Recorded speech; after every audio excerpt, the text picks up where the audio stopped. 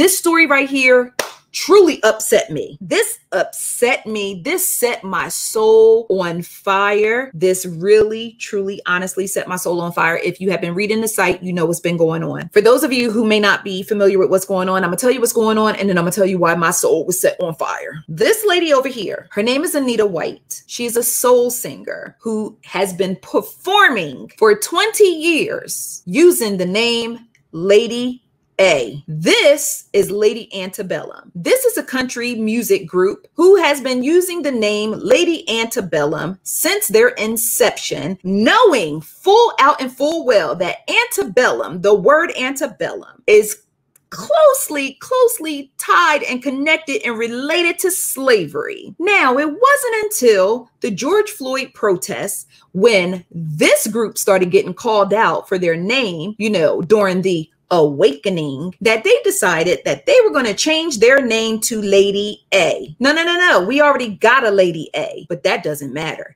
So they decided that they're going to change their name to Lady A. I guess someone rang the alarm like, hello. We already got a Lady A. Almost lost my sense of direction. We already got a Lady A. Okay. Well, with that being said, these folks went and filed a trademark on the name. This woman apparently didn't know that they filed the trademark on the name because she did not contest it or didn't have an opportunity to contest it. They obtained the trademark on the name Lady A back in 2011, even though this queen has been performing under the name Lady A since 2010. Now that you're all caught up to speed, let's get into this. When this group decided and announced that they were changing their name, Miss Anita was like, oh, hell no. Hell no. To the no. Hell to the no. Of course, media outlets started reaching out to her. She started doing press. She's like, oh, no. This ain't gonna work. She was like, first things first, if y'all cared about the Black community so much, why did it take George Floyd's death for you to acknowledge the fact that antebellum is associated with slavery? Y'all been rocking with that name for years, but y'all just found out. Did somebody send y'all a memo? Did someone text you? Did someone send you a bird signal and let you know that antebellum is associated with slavery for you to have this awakening? And now you want to show the Black community that you don't want to be connected to slavery. So we're just going to change our name to Lady A.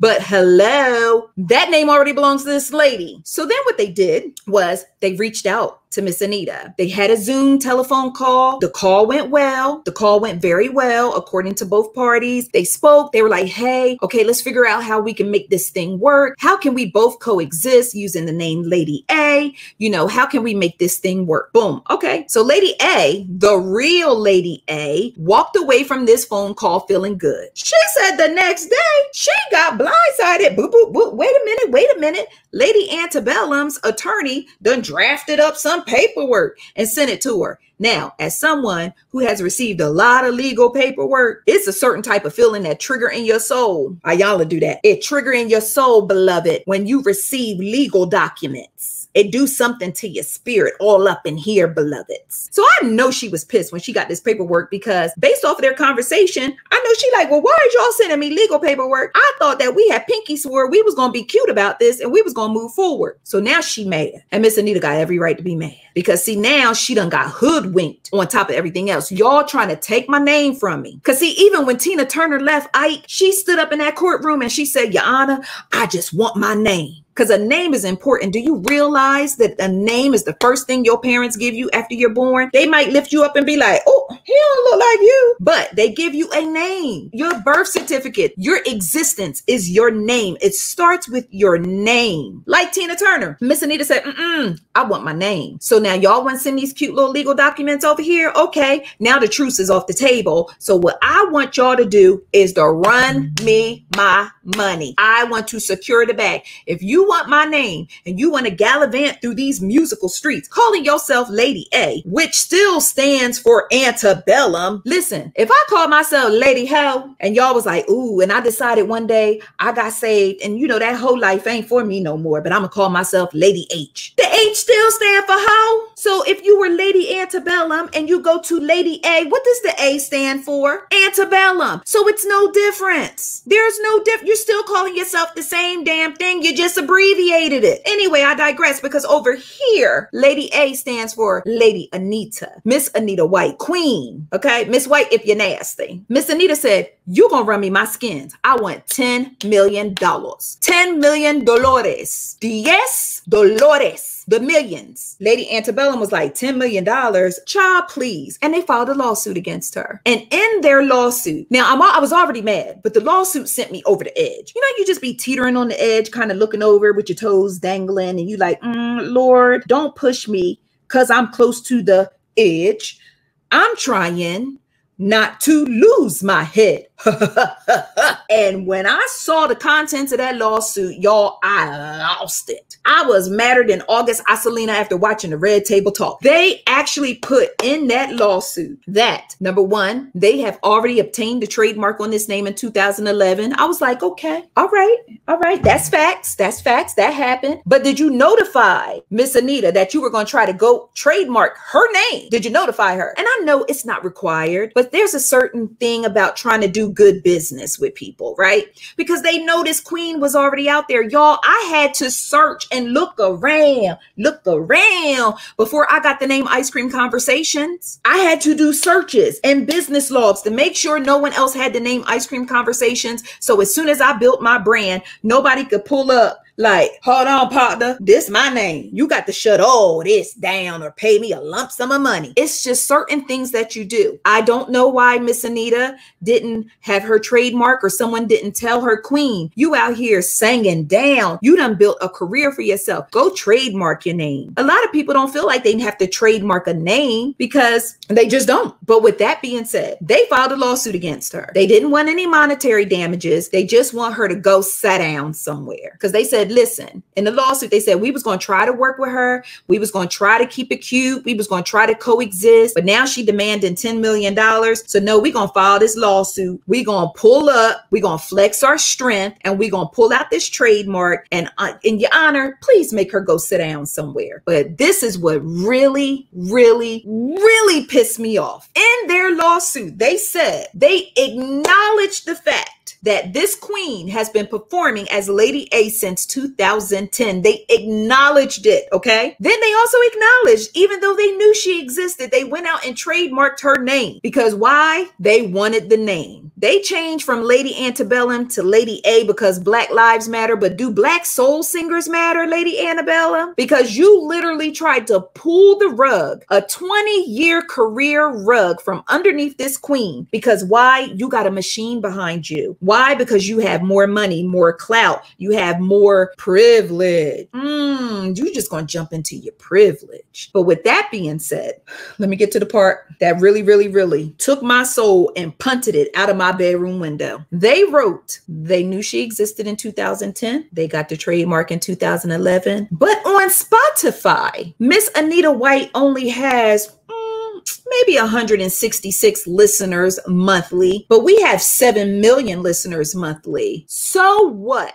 And exactly what does that mean? So you basically saying that your career is more important than hers? Are you saying that you are more important than Miss Anita White? Who gives a damn? And to be, for the record, I went and checked yesterday and she has 3,000. So not only did you falsify information in a legal document, you are trying to minimize this woman's 20-year career by putting into a legal document she only got 166 followers on Spotify. So the fluck what? And don't worry, I'll wait for you to make a point.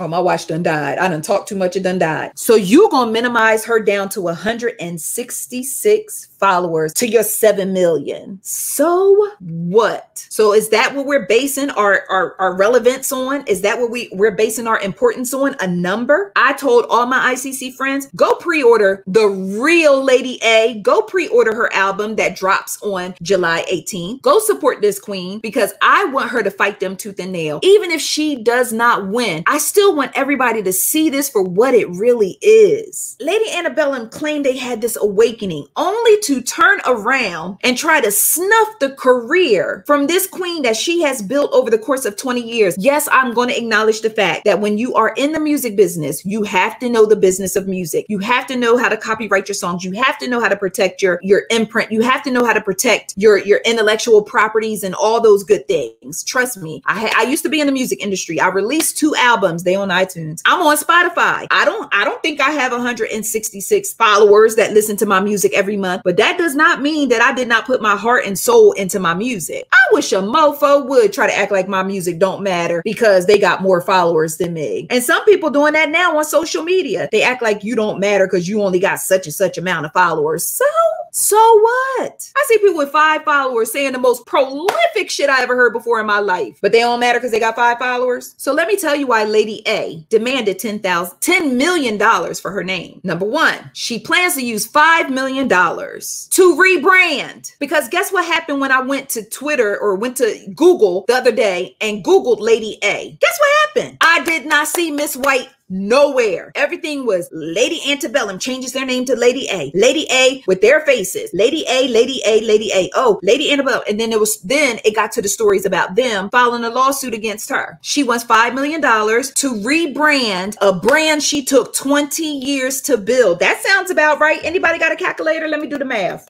Yeah, that sounds about right. That sounds about right. If I took 20 years and $5 million is too little money for a career you took 20 years to build. She wants $5 million to rebrand herself because now maybe she has to become Lady Anita because of the fact that they grabbed her trademark before she could get to it. So she wants $5 million to rebrand and to sustain herself and take care of herself while she's in the process of rebranding. And for those of you that's like, that don't make no sense. I want you to imagine you woke up tomorrow morning and someone had your first and last name and you could not use it anymore and you had to rebuild a life with a brand new name. And I know that sounds kind of like, oh, Zabi, you going way to the left. But no, I just want you, when someone takes their hard-earned work and their hard-earned gifts and talents from God to build something and build a career, you guys have no idea how it feels to have that snatched away. You don't. I'm having a little flashback, but I'll be all right. You have no idea what it feels like. So she wanted $5 million to rebuild her life, to rebuild her career. Then she gonna take the other $5 million, that is, she want the other $5 million to donate it to charities and organizations that promote and support the Black community. Come on now.